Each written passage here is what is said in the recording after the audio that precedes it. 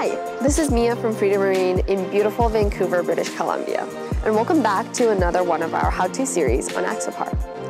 I am standing on board an Axopar 28 cabin, and we will be inviting Alex from Revolution Yacht Experience to do an overall handover video on this boat. He will cover up most of the systems and everything else you would need to know as if you've just purchased the vessel. So if you own an Axopar 28 and you may have forgotten some of the things on the boat, this would be a great video for you to watch. So come on board and remember to subscribe and follow our channel for more videos on Axopar. Thank you for that introduction, Mia. Yes, my name is Alex with Revolution Yacht Experience and beautiful British Columbia indeed. We have some beautiful fall weather today in which we're going to do this 28 Axopar handover / orientation video. As Mia mentioned, this will be a full vessel walkthrough. So we're going to go from bow to stern, and we're going to go through each and every item on the boat and familiarize yourself with it as if you just purchased this Axopar. This can also be used as a pre-purchase homework type video. If you are thinking about buying an Axopar, this will be also an awesome video for you to watch. We have already done one on the 37 Axopar, and we'll leave a link to that video in the description down below. But without further ado, let's get into this video, and we'll start with the anchoring system. So, as you can see, there is a piece of canvas out in front of me. This covers all the cushions in this area. So through the magic of film, we're just going to remove this off camera, and then we're going to come back with it removed, and then we're going to put it back on and show you how the canvas goes on later. So back in just a second. So, canvas is now removed and I'm up here on the bow, and I'm going to talk about the anchor and the roller and how it is safely connected to the vessel and the steps which you'll need to take in order to free up the anchor, to drop it overboard and safely anchor your boat.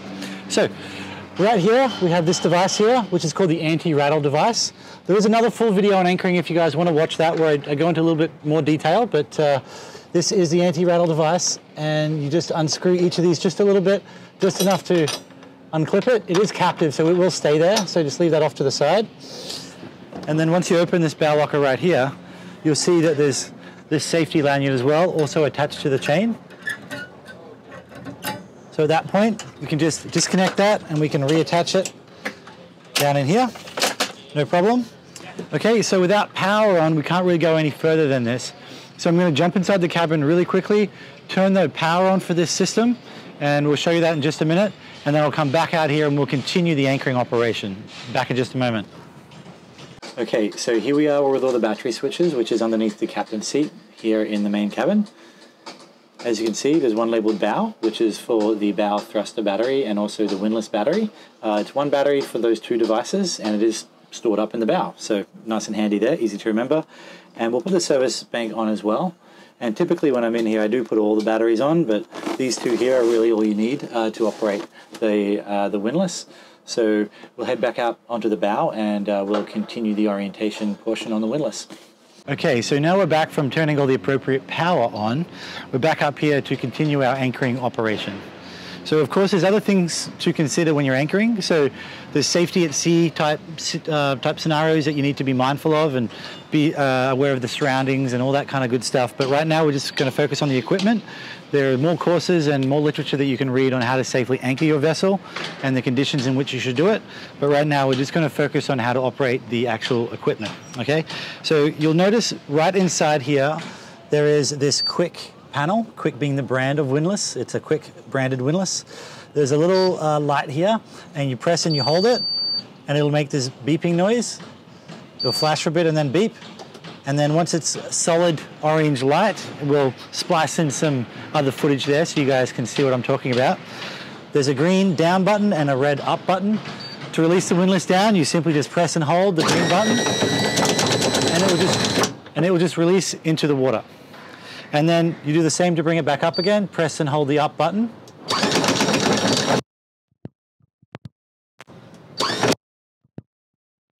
That's how you bring it back up. Notice though, down if you are bringing it up and over, really try to keep an eye on it, because once you hit that waterline level, you want to just bring it up in little spurts so you don't come in full speed and potentially do some damage to your anchor roller. So we're just going to press and hold a little bit, out as fast as you want to go back into the roller there. Now there's a free fall mode on this windlass as well, and that's controlled by this little switch just in here. So what we'll do is we'll switch things around. I'll bring you guys here on the other side of me, and you can look over my shoulder and we can look at the windlass itself, and I'll show you how the free fall mode works. So, as promised, we're going to have a little bit more of an intimate look at this windlass, and we're going to have a look at how the free fall mode works, and I'll tell you how to put it in and out of that mode. As you'll notice, I'll be talking. You will hear a lot of background noise from the construction across the street. I do apologize for that. Unfortunately, this outdoor filming comes with its challenges, and we can't control this construction happening across the street. So, apologies for that, but bear with us as we make our way through here. Another sound that you're hearing in the background is actually coming from this panel here as well, and it's a beeping every now and then just to remind us that it's on. So if you're hearing that, that means that this system is charged up and ready to go. If we were to turn that off, and I'll show you that in a second, then the beeping will go away. Okay, why do I have a pencil in my hand? Well, I'll show you, because this is actually a pretty handy tool to put this thing in and out of free fall mode. There's a little button here. Let's take a look at it right now. Okay, so there's a little bit of slack, as you can see. It's just rolling over just by a little bit because it brought the gypsy wheel, which is this section here. So here's basically the chain wheel, and this is a clutch pack essentially, which is tied into the gypsy and the motor. The freefall mode essentially lets this wheel spin without being connected to this motor anymore. So we'll have a look what that looks like right now. So by pulling this little guy out here, you'll see that this pops up, and that releases the connection between those two.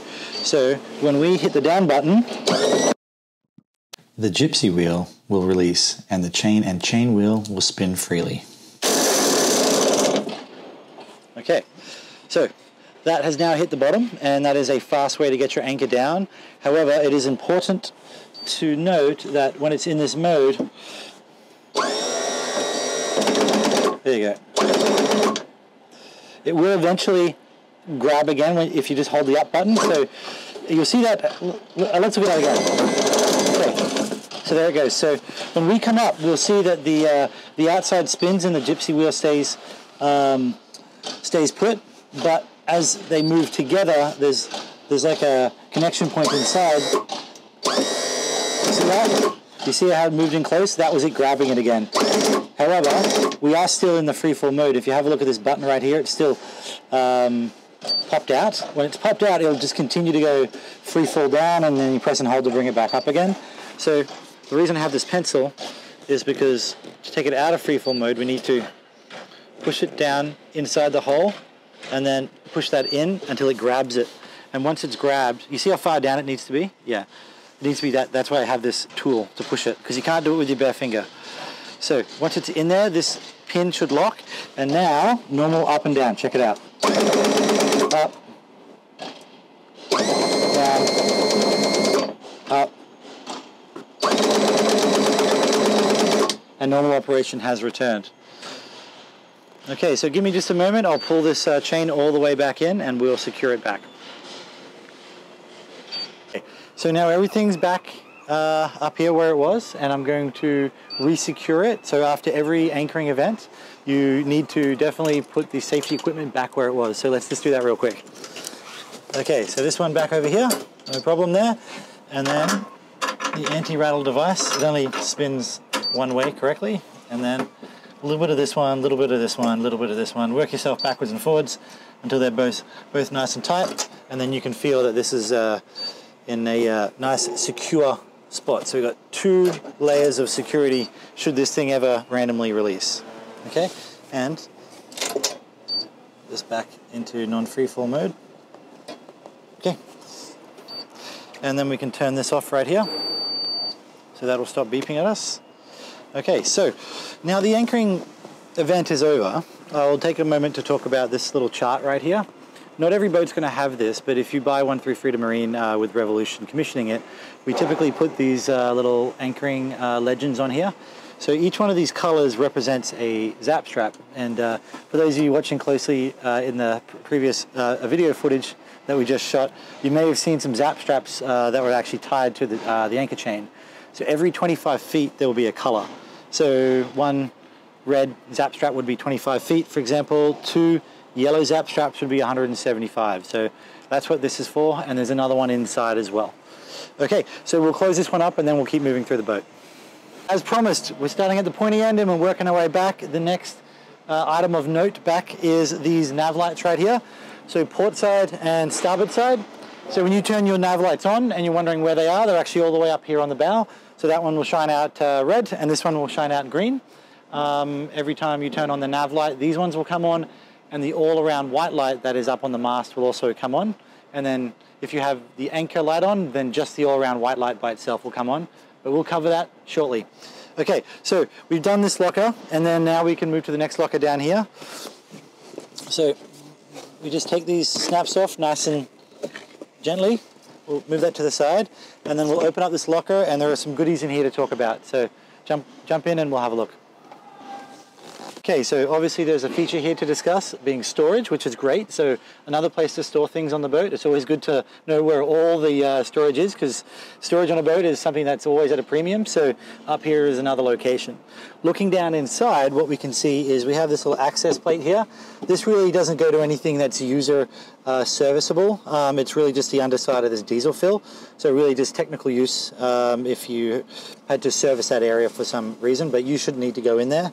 Off to this thing's left, I guess, we have this switch here. So this is like a main disconnect switch for the windlass. So if you turn the windlass battery on, and then you go up and press that button we discussed, and it still doesn't turn on, this may be in the off position. So if you put that up, then you are good to go, okay? But down is in the off position.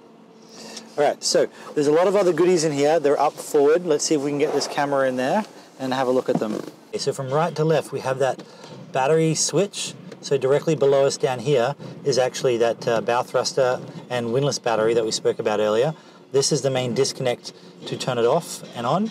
So when we use that rocker switch inside, this thing actually spins automatically. So you'll see that it'll spin this way and that way as we give it a command with that rocker switch from the inside. And maybe we can splice in some footage of these things like turning by itself. But it doesn't stop there with this switch. You can actually lock it in the off position manually, like that. And then you can go one further and completely lock it out and even remove it so no one can actually get to that battery. So there's actually 4 different modes here. So we have all the way off and locked, so not even rocking the switch will turn it on with even removing it. And then we have the, let's call this off automatic. So it's off, but it can be like remotely controlled. And then it will spin all the way. Like if we press on, it'll spin like this. And then that light should flash to indicate that it's on. Okay, so there we go. That light means it's connected to the battery. And then you actually have a locked on mode as well. So once you move to this mode, and notice I'm pressing in as I'm spinning. That's important so you don't rip the gears of that little motor apart as well. So this is locked to the on position. So if I tried to use that rocker switch inside, there's no way to turn this off remotely. It's just completely locked on. So they are all the different modes for this battery switch. And that is true for every battery switch that looks like this. They have all those modes available to them. Okay, next one along is the Galvanic isolator. So this one here basically keeps you separated galvanically from the shore. You should probably Google that if you're not exactly sure what this thing is. We won't get too deep into the details, but there's a little bit of a wiring diagram on the front here. Basically keeps you safe from electrical shock, drowning and things like that. So everyone should really have one of these. You'll notice underneath that, excuse me, we have the main inline fuse. So this one here is connected directly between the battery and the switch right there. And then moving right along, we have this breaker box. Moving right along, we have this AC switch panel here. Open it up and you'll see 120 is indicating the voltage. So there's 120 volts coming in from shore power. That's how we know that we are good and connected. And then you'll see there's a row of AC breakers here. And they're pretty clearly labeled what they are. So the first one is the charger, and then there's receptacles, and then the next one is main, and then you'll have a reverse polarity light as well, and yeah, and then there's an RCD, which is what's called it's like a GFCI. It's a residual current device. If there's a difference between neutral and ground, I believe it'll capture that and actually trip this breaker here, so it means the electricity is going somewhere it shouldn't, essentially, like a GFCI. It'll interrupt it. Anyway, closing here. It's quite a good press, and it's actually quite a good pull to get it open, so don't be alarmed if it's really hard to open and close. They're all like that. Okay, so off to the left of that, you just have some fuses. That's pretty rare that one of these are actually going to blow, but there are fuses located here. And then move around a little bit more this way.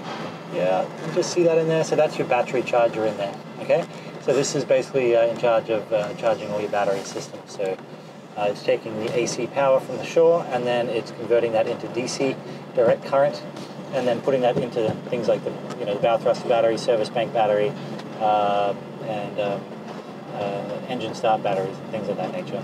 Okay, so that is about all there is to talk about in this particular locker. Let's keep moving. Okay, so moving just outside the locker, we have this diesel fill port. So like all the other filling ports, you just pull this thing up and then anti-clockwise to open, clockwise to shut. So the reason this boat has diesel is nothing to do with the engines or the propulsion system, and everything to do with the Webasto diesel heater that's on board.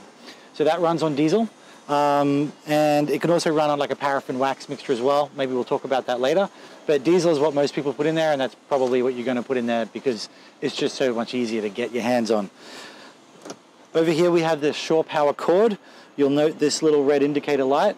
Whether this is plugged in or not, that indicator light will indicate whether or not it's plugged in and has power at the dock. So we'll show you how that plugs in later. But what we want to do is we want to always use these collars if we have them. So you got 3 prongs, which is indicating to us that this is a typical North American 30 amp, 120 or 125 volts plug. So we put this in, we align the pins, in it goes, and then we give it a slight turn to clockwise. And while holding this clockwise pressure, we get this locking collar on, and then we give that a bit of a spin until this is nice and tight, and then that should be a nice solid electrical connection inside of there. Okay, right, so that's those. I'll close this one up and we'll move to the next locker. Okay, so the next locker along is under here. So we've already released this cushion snaps, and we'll move this out of the way. And then we have the standard issue clasps here. Notice what I'm doing with that. I'm pulling it up and giving it a twist, and you'll see why, because of this thing here. Okay, we have some life jackets and some extra covers stored in here. Once again, I'm going to remove these off camera, and then we're going to jump in there and talk about what else is in there. Okay, so we have these life jackets out of there, and you're going to notice that you're probably going to have some of these on board somewhere. These are simply just fender covers. We choose to leave them off, and the lucky new owner can put these on at their discretion. Okay, so I'll put those aside for now. And then inside of here, we have the table and the table legs that actually go in to make this bed area or the table area. So they're going to come in this handy dandy carry bag. So you grab this and you pull this out. And then this is the table itself, which will also drop down. And it will be it'll be set up depending on which set of legs you choose to put in there.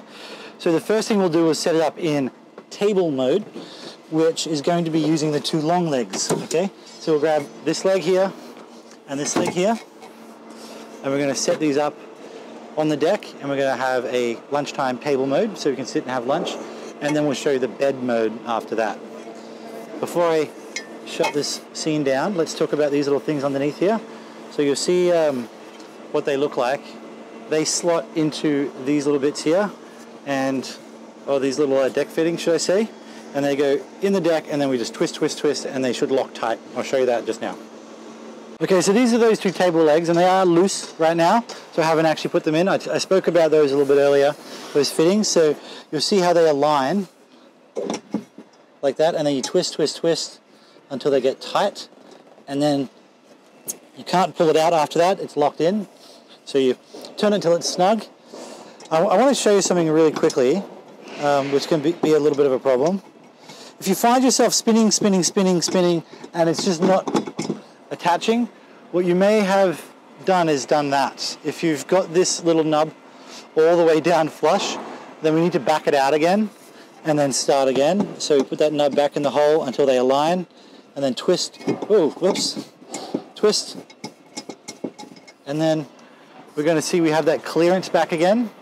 And then this time we're going to push it down, make sure it's nice and deep, Keep twisting. Nope, let's try that one again. I didn't quite leave enough clearance. There we go, that's better. Okay, then that's done. So basically what's happening there is once that thing slides inside the hole, it needs to be able to twist sideways, right? So that gap needs to be bigger than the thickness of that plate that we're dropping it into, which now they are. Okay, so the next step will be placing the table right on top. Back in just a moment. Okay, so you'll notice there's two handles here. Use them because they're nice and handy. You'll have these two holes on the back.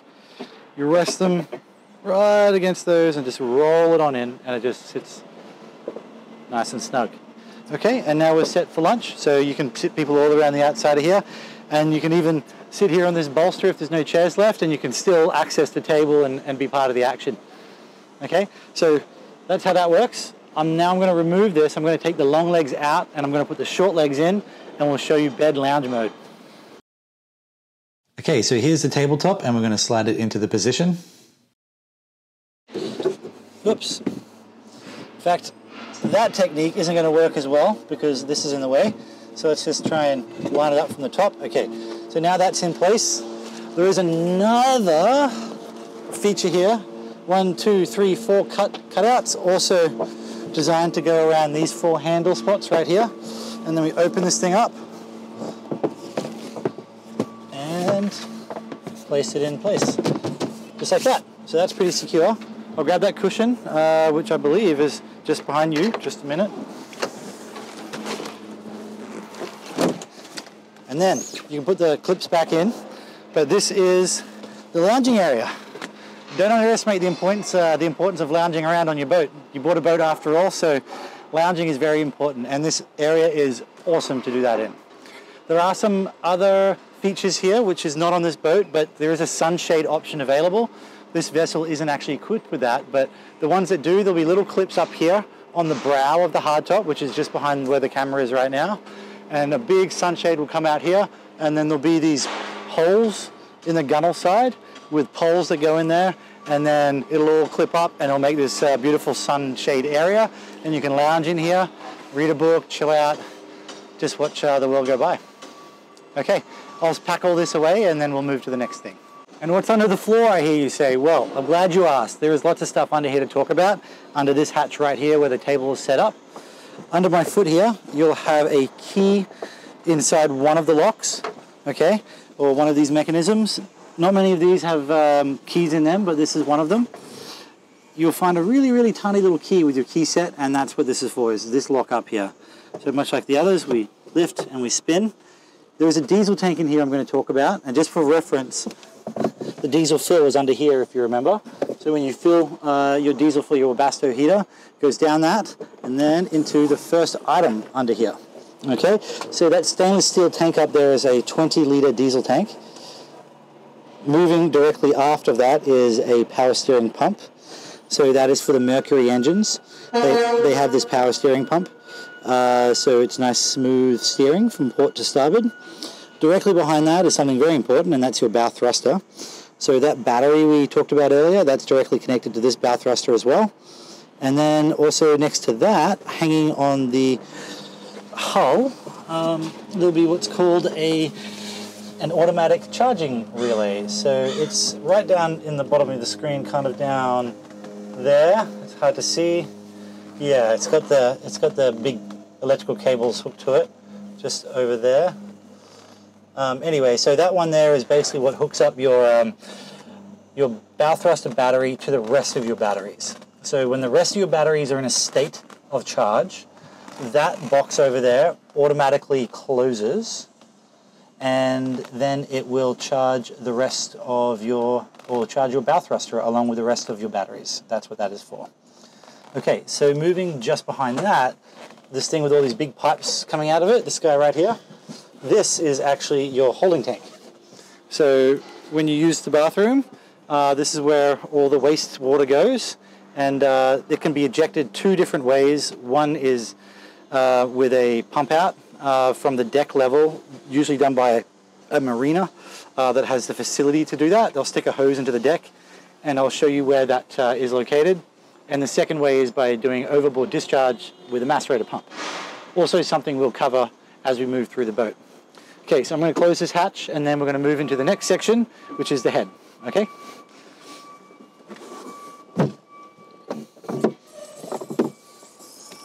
Okay, so you'll notice there's a big door here, a little sight glass as well. So you open this up and you'll see that there's a head compartment inside. This is another lockable latch actually, so much magnet over on this side. So if I let that go, that's now magnetically attached. It is pretty strong, but not really strong. It's as strong as it needs to be when the boat's in fairly calm waters, but it won't hold in heavy seas, so don't leave this in the open position for too long. Okay, so I'm going to jump down inside of there and I'm going to start pointing things out so we can get familiar with them inside the cabin. Okay, so here we are inside the head compartment. As you can see, it's fairly spacious for this size boat. I can sit in here no problem, and I have a sink to my right and I have some storage here to my left. Immediately above me, I just want to draw attention to this little knob here.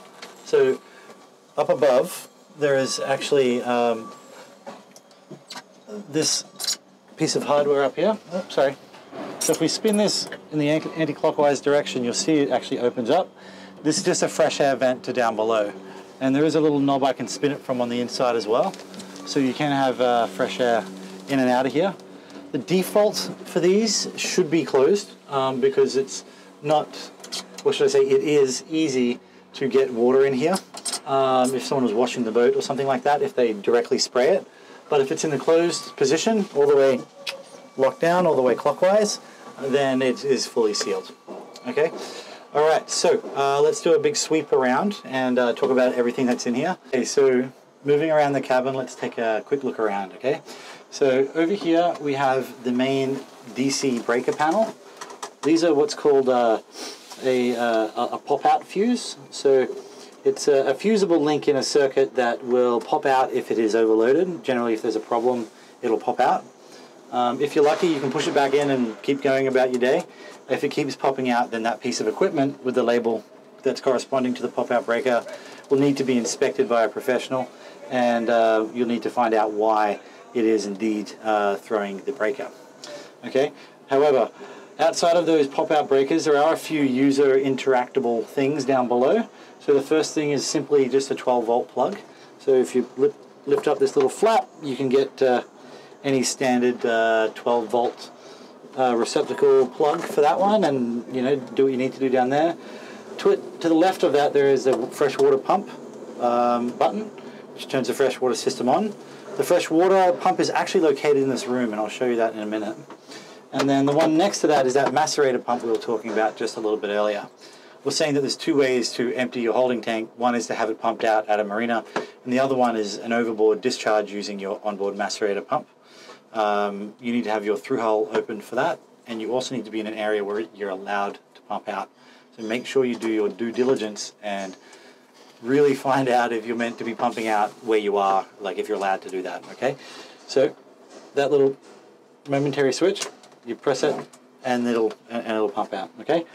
All right, so moving along, we have some coat hooks up here. We have two lights up here in the ceiling. These two lights are controlled by this switch just over here. And this thing over here is a carbon monoxide detector. So this particular one is hardwired to the vessel's service battery. So this thing will go off in two different scenarios. One will be that it's carbon monoxide. So if it's going off, you should pay attention to it and get some fresh air. And the second scenario in which it will go off, which is what we see the most actually, is if you have a low battery situation, it will alert you by beeping. All right. So as I said, it's connected directly to your service battery. So if you have a low or flat service bank, these have been known to go off and cause a bit of a nuisance. So another reason not to let your service batteries go down, but this is connected to that. So a little hot tech tip there. Here is your faucet. As you can see, pretty simple. And over here to my left is a little switch. I don't know if it's easy for you guys to come around and have a little bit of a look at that. So as you can see, there are two different modes here. So the one on the left, so I rock and hold it here for add water. You can hear the pump running, and the toilet bowl that I'm sitting on right now is filling up full of water. So all that does is just add water to the bowl. For that to work, you do need to have your fresh water pump on, which is switched by over here. Okay, and then the next one is called pump out.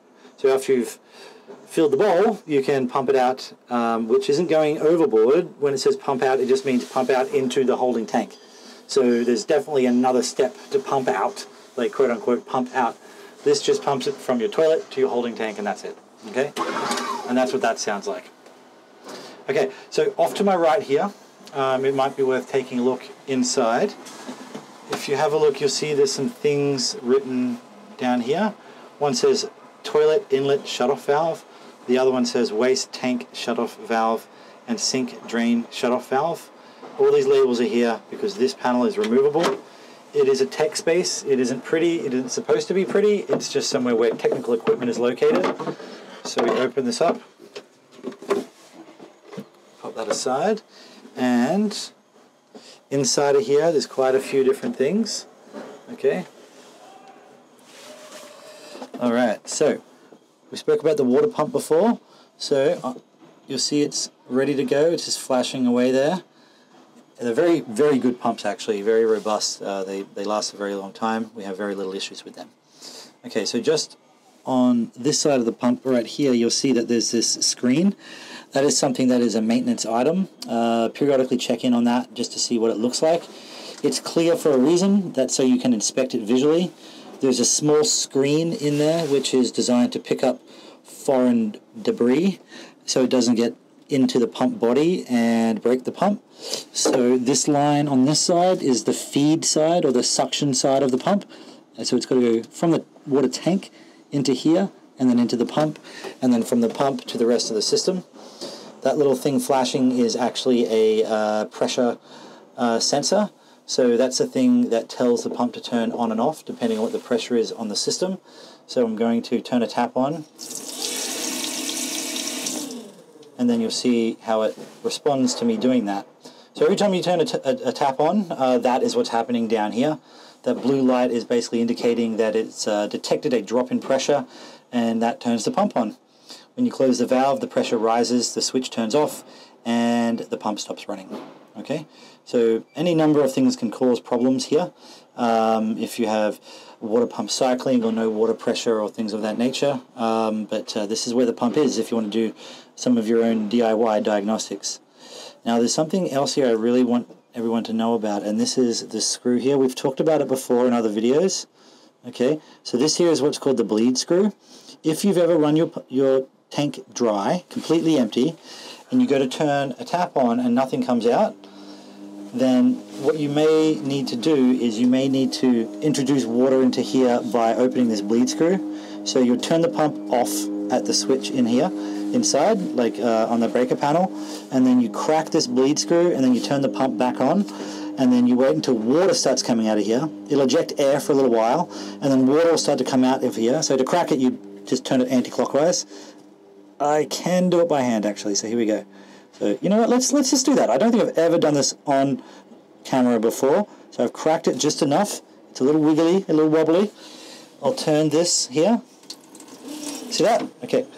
This was already primed, obviously, so it happened very quickly, but sometimes air will escape for a little while before you actually get water there.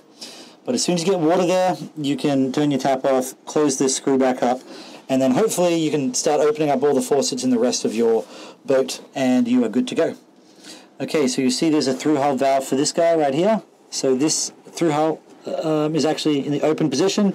This is directly connected to the sink, so if we follow that up there, if your sink is backing up and just will not drain, super easy, just have a look at that hose and see if that valve is shut, because it could really be that easy. Okay, and this is Webasto ducting in here, and then over there is a discharge valve. So that valve is for the waste tank. So there is also a macerator pump, and it discharges right there. So that's how you open and shut that. This one is in the open position. You always, always, always need to open this before you use your macerator pump. or else you'll cause damage to your system. Trust me, it isn't pretty, so always check that this is open before using your overboard discharge. Okay, so we've now left the head area. We're back out on the forward deck area, and to my right on the deck level is the waste pump out. So I mentioned earlier that a marina could come and pump out your waste tank. So that is the valve that they would need to open on the deck. Always make sure it's closed when not in use. And on my left hand side is the water fill. So when you want to fill your freshwater tank with potable water, then that one gets opened, it gets filled up, and then closed down. Okay, so now that we've talked about those two, I think we can start moving our way off the foredeck area and through the rest of the vessel. Okay, so from the foredeck there's nowhere else left to go but up. So here we are on top of the boat. So this here is the sunroof. This opens up from inside, and we'll show you that real soon. Here and here are two removable and customizable roof racks. So you'll see there's two screws at the base of each one of them on each side. There's also two little blanks over here. So if I want to, I can actually undo this roof rack and move it over to here. And I can make the roof rack over there instead of over here. And then I can move this one up, or I can move it back. I basically got two options for each one of these, okay? So you'll notice the canvas is down on top of the sunroof here. Simply by undoing these snaps, we can take it all the way off. So I'm going to undo all of these, and then we're going to talk about this sunroof. Okay, so now we can get a really good look at what the sunroof material actually looks like underneath the protection canvas. Let's just circle back to that term, the protection canvas. Whether or not they call it that in the manual, not sure, but I'm going to call it that. It is a protection canvas, and it should be on here to protect this material, basically at all times when the sunroof is not intended to be in use. So especially when it's raining and times like that, you want to have that canvas clipped in place. But if you intend to go boating, by all means take it off, stow it away, but then put it right back on at the end of the day when you're done. It's always best to put the canvas on when the sunroof is not actively being used. Okay, so now that I've said that little piece, we'll talk about this canvas. This canvas here is a lot more lightweight than the other protection canvas that we're talking about, and it will accordion all the way up to the aft side of the boat. There is an electric switch down below. I'm going to go and press that switch, and you're going to watch this thing open all the way to the open position, and we'll do that from the top of the boat. Okay.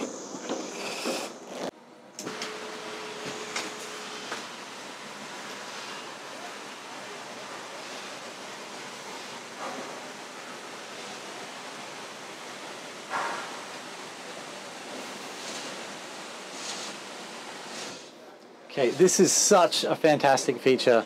As soon as this opens, the immediate drop in temperature inside of this cabin as all the hot air just escapes through the roof was just, it's phenomenal. And the amount of airflow now in here, I can taste that fresh air just rolling in, like it really is such a great feature. So I feel that not enough people open these.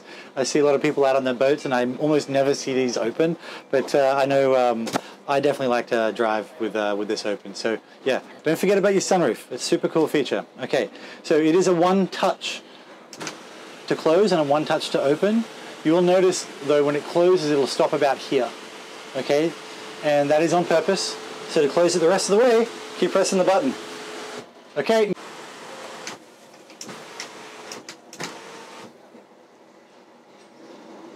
Okay, so here it is from inside. It does stop there. It's pretty normal. You just got to press and hold.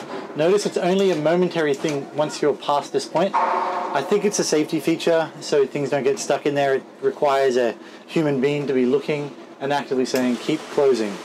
So you got to hold your finger until it stops, and then you can release, and then it's fully closed. Okay, I'm finished with this now, so I'm going to grab that canvas and I'm going to put it back on. I'll show you a little tip as well when it comes to putting the canvas back on top of the roof.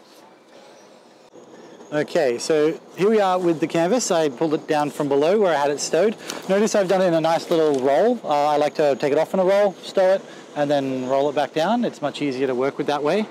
But much like a USB plug, which can either go in this way or this way, so 50% chance of getting it right. However, everyone knows you always put it in wrong the first time every time.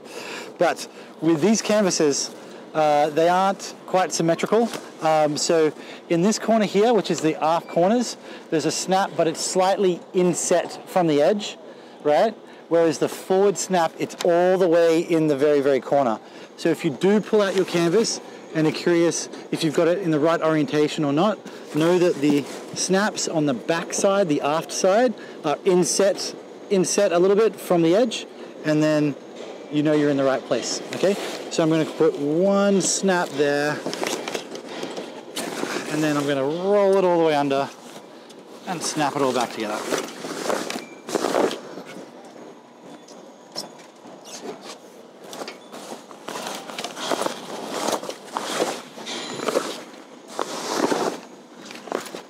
Okay.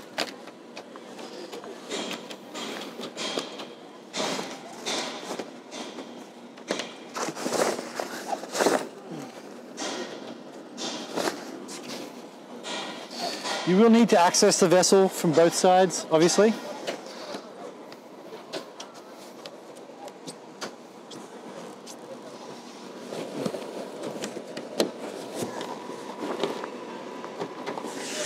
Okay, now I'll go to the other side and do the other side. Okay, canvas is back on. A couple more things over here. Let's talk about those, and then we'll get back down below and keep moving through the boat. Okay, so here at the aft end of the hardtop, we have the mast, which is equipped with a Halo 20 Plus radar.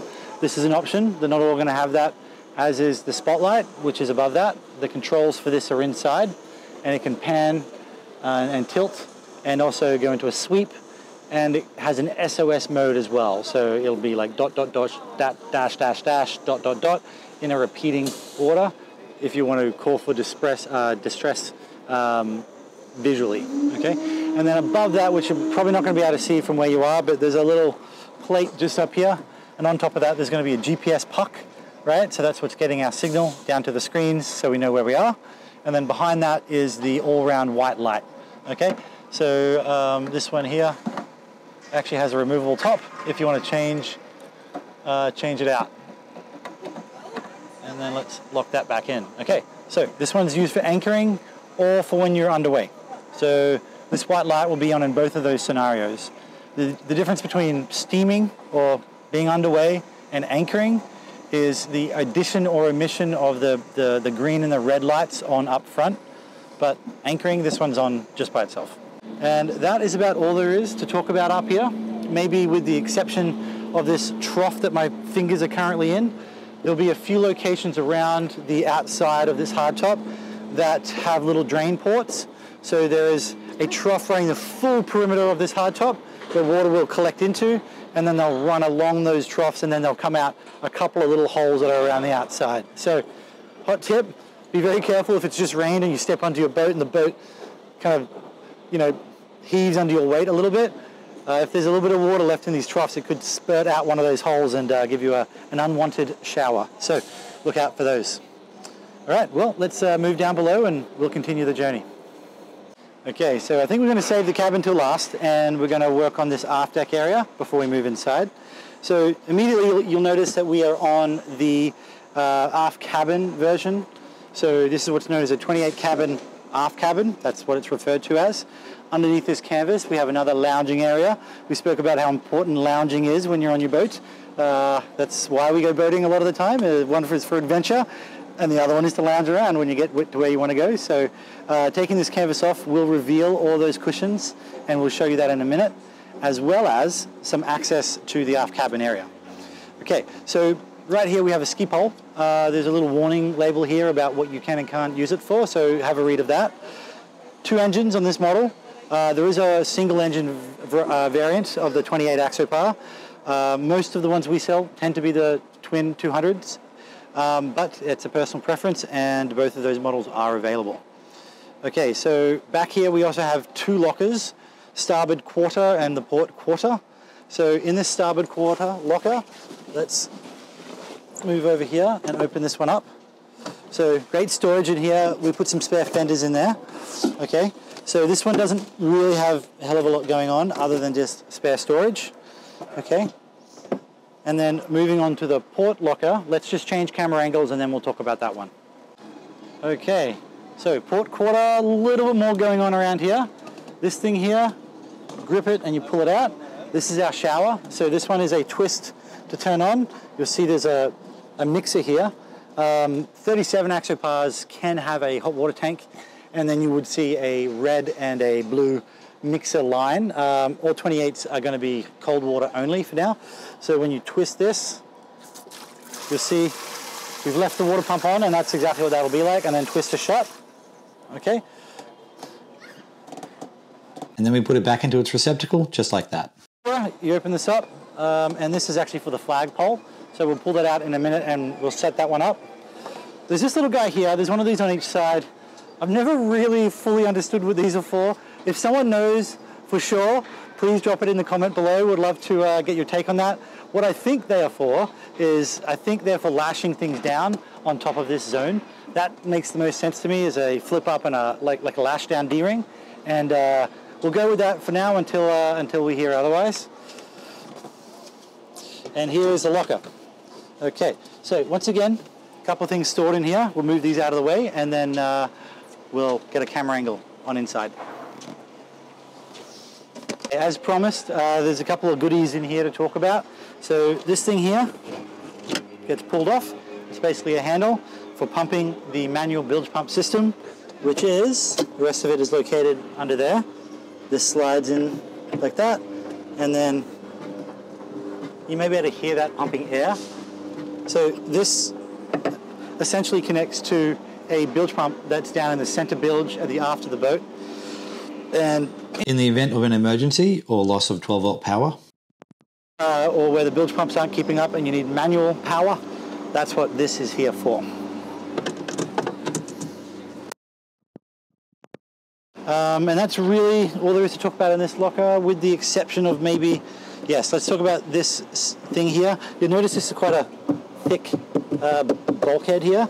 So this is optioned with a cooler, essentially. So this is just like a wet locker. People have been known to put like ice in here. These things are waterproof. So yes, this keeps it a little cooler having this extra layer right here. Okay, we'll close this up and we'll keep moving. So we've just exposed this lounge area that we were talking about earlier. There's a head bolster right here. And then we have these. There is an access area under here as well. So what I'm going to do is I'm going to release the little snaps here and here. And that will allow me to take this centerpiece completely off. It's just Velcro, okay? So you'll see that we have two panels. Not sure if you guys can see those from where you are. If not, come a little closer. So we have some locking dogs here, which I believe may be unlocked. Yes, okay. So notice that they were unlocked, and it is up to you whether or not you lock them. Security says you should, but if you want an emergency way to get in, if you happen to lock your keys in your boat, then you can leave those unlocked. So personal preference there. Okay, so you can also lock these like that. So if you twist these little bases, then it'll stay up all by itself, okay? And that'll keep an amazing amount of airflow rolling through this cabin, which is spectacular. We love airflow. And undo those.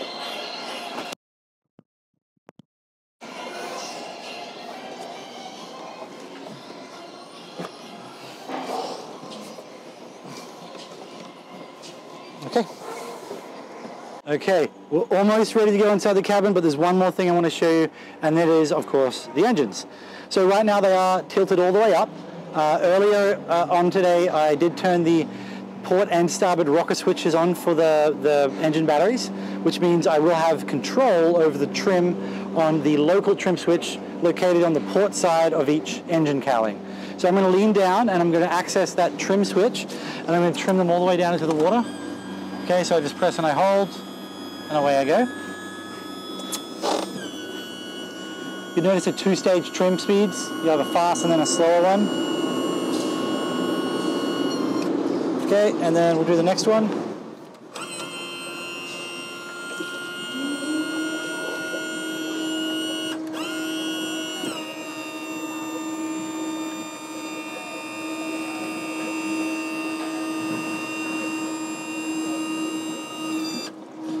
Okay, so you'll notice that these are twisted, like slightly, you know, starboard turn on them. I wouldn't recommend leaving them like that. The only reason these are stored that way is because the way that we have these located in the basin for display, so we have a lot of them stacked up on a bit of an angle. So to get close to the dock, we've done what we needed to do. But my prevailing recommendation would be to leave them in a straight position always. So center rudder, if you want to call it that, and then trim them up and down from there. I just wanted to get that out there before we go any further. Okay, so this little depression here is actually telling you that that's where you want to press to open this little flap. And inside this little flap, if you come around a little bit, there's not a lot going on in here, but there's a couple of things. Here is some important information you should definitely read. It will have a description of what a normal oil level or operational oil level should look like. And here is your dipstick. Bring it out, and then you'll see those beads, okay? So if the oil is anywhere between the top and the bottom bead, as far as oil level, then you are in the operating range. Above it, you're in trouble. Below it, you're in trouble. We ship these boats with some top-up fluid. I did remove it off camera from the port aft locker. That's where we typically store it. Okay. Here's the fill port should you need to top up. Depending on how much you need to top up, just a little bit at a time, then check, a little bit at a time, then check.